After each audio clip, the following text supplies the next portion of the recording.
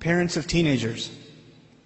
Parents of teenagers come to me all the, I have my son, he just doesn't listen to me anymore. Can you talk to him?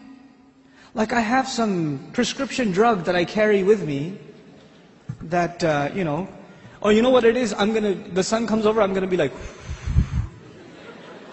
and all of a sudden, he'll be this amazing kid. But if you just talk to him, no. What if you talk to him?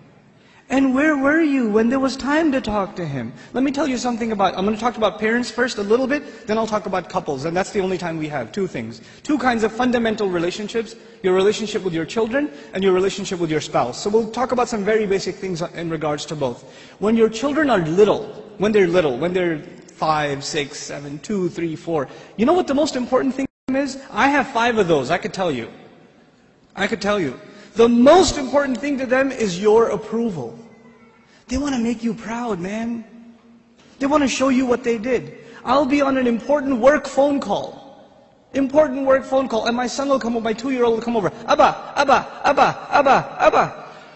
Like, okay, hold on. What is it?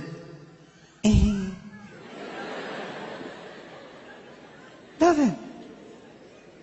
I'll go back on the phone and he'll start calling me again. I'll be like, okay. What is it? I want to show you something. What do you want to show me?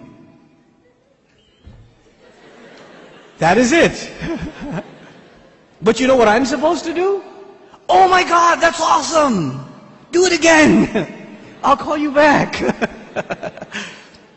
You're supposed to appreciate what your children do. They live for that. They desire that more than anything else. I have 3 girls, and you know the difference between girls and boys. Boys can't sit still, and girls can't stop this. Right? So I pick my girls up from school. One's in 1st grade, the other's in 3rd grade. I pick them up from school. It's a 25-minute ride back home. And what are they doing the whole way? You know what happened today in class? We colored a dinosaur and we did this and that, and I was coloring it purple, but I decided to put in some green, and they're going on and on and on and on and on. And they cannot help themselves. And they cannot stop. And I have to pay attention and listen. I have to listen and say, oh, what about blue? No, I did only a little bit blue.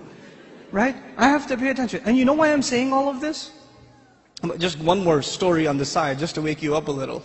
I share this story all the time. My oldest daughter, my eldest, Hosna, when she was younger, she was really into finger painting.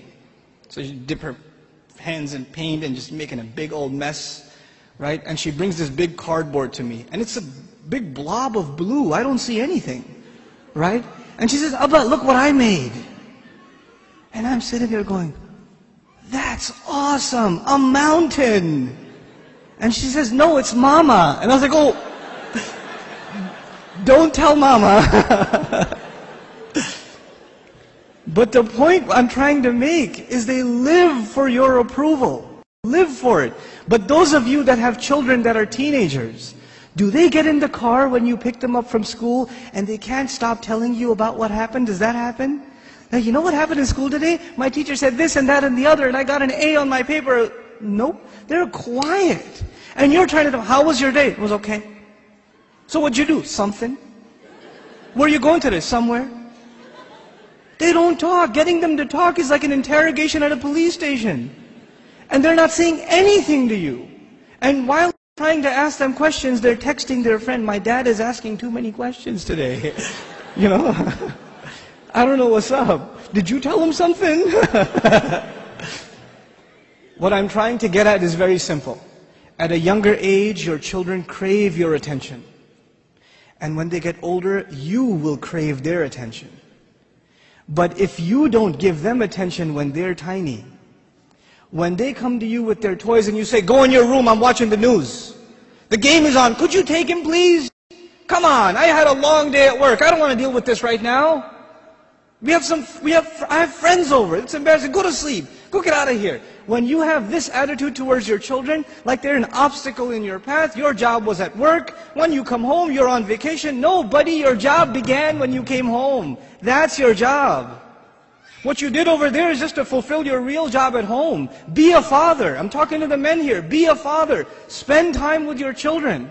They're not just there so you put them in school and you come home from work, you just want to go to sleep, you don't want to bother with anybody, you don't want to talk to them. And actually the easiest way to not talk to them is get them an iPod Touch and an iPhone, and get them a computer and a laptop in their own room with high-speed internet, so you don't even have to look at their face. They could just be in their room all day, Facebooking, finding themselves a new set of parents online. Seriously. Be a father, be a mother.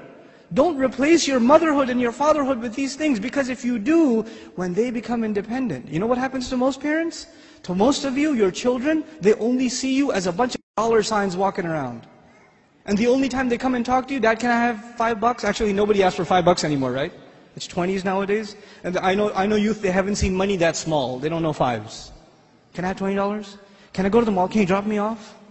Can I go over to my friend's house? Can I do this? Can I do that? Can I do the other? When they want something, they come to you. Otherwise, you don't see them. And when they get to a certain age where they are old enough to make their own little bit of money, guess what? You're not going to see them at all. Because your cash register is no longer relevant. That's no longer relevant. If this is the relationship you are setting yourself up for, you're headed for destruction. We got to change this now. And the way to change it, and it's going to be hard for a lot of you to implement this, but we have to be friends with our children. We have to be their best friends. They should enjoy hanging out with us the most, the parents.